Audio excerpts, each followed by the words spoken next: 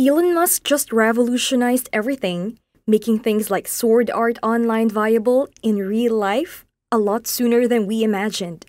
Make sure you completely smash that like button on your way, and let's get started.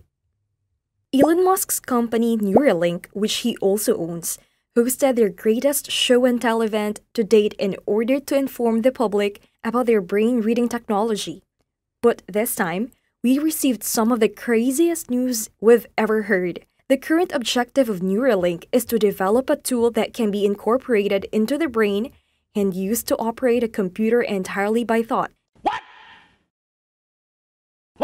And Musk had said that the company was testing the technology on monkeys back in 2019, even recently displaying a video of one of them utilizing only its brain to play Pong.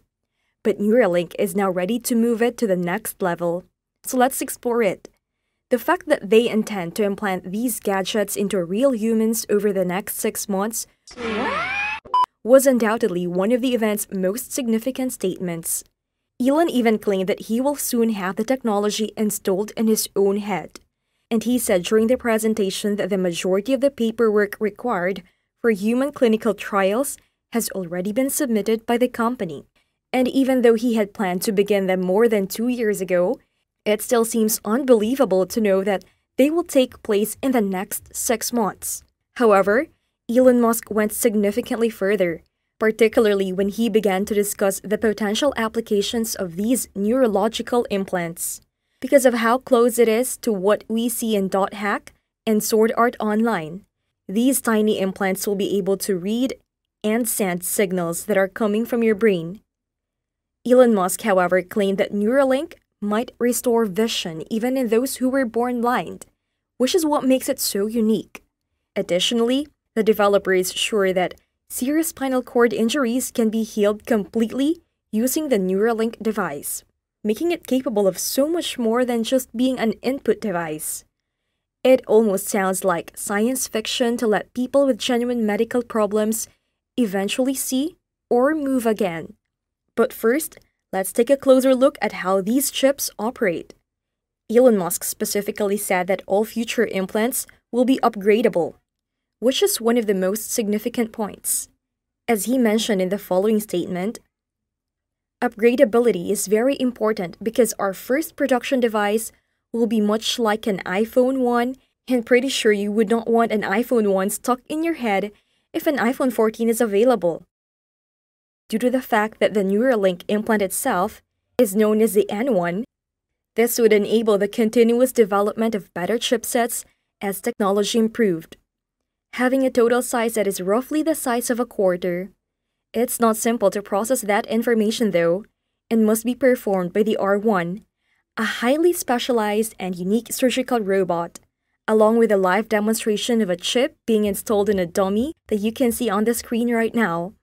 They announced that they now have their own double operating room, and this was immediately followed by that. A whole clinic of their own one day, according to the company's future ambitions. Moreover, since the battery was upgraded last year and can now also be charged wirelessly, we also got some information on how this brain gadget is charged. As shown in a presentation where monkeys with these brain implants were wirelessly charging them and enjoying a delicious banana smoothie at the same time.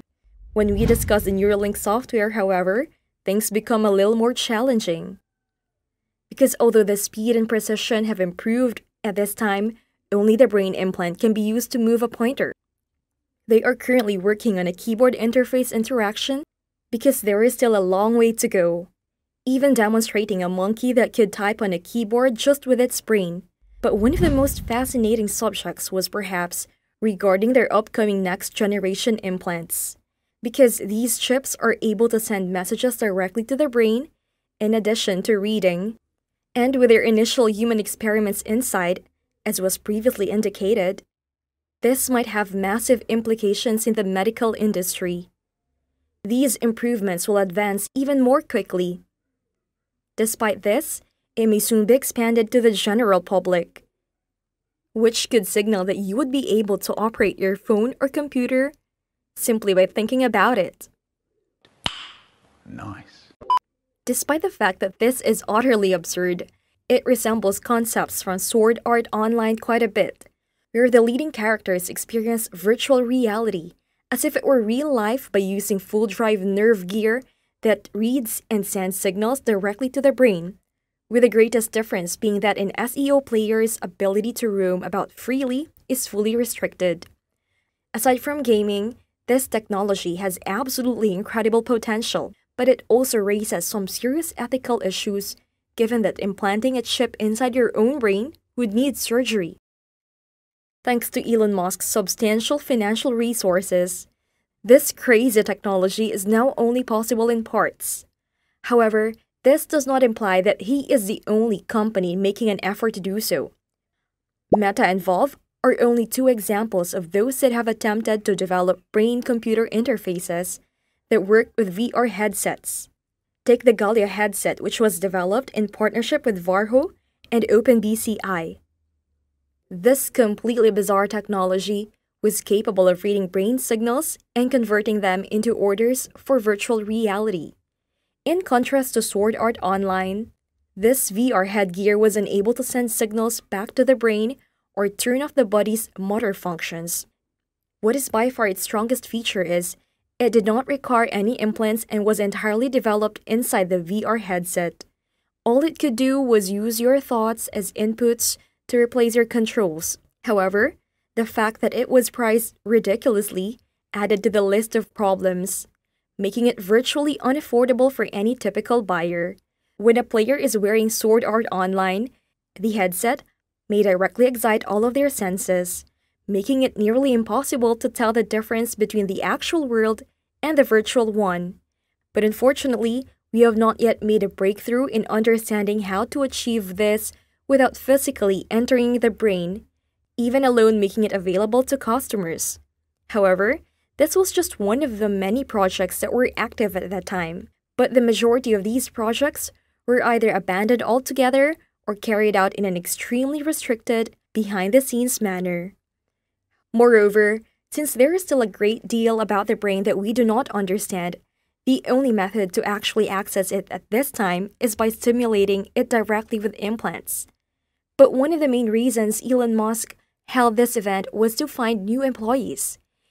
He especially wanted to find people with experience in advanced devices, technology, or the medical field. This type of hiring is becoming more common, as Meta is now offering $45,000 to anyone who can hack its VR headset. Most of the time, these things are done to make hardware more secure or to get more people to work for that company. But this is done to the robot bounty program in the case of Meta. So if you're very good at taking advantage of bugs in VR software, you could actually make a living from it. Not only that, but almost every big company that tries to do this ends up failing. They meet one of the most talented people because of these big awards. And to make the deal even better, they also get a chance to fix their own security. This is exactly what Elon Musk wants to do, and he is trying to do it with his big money.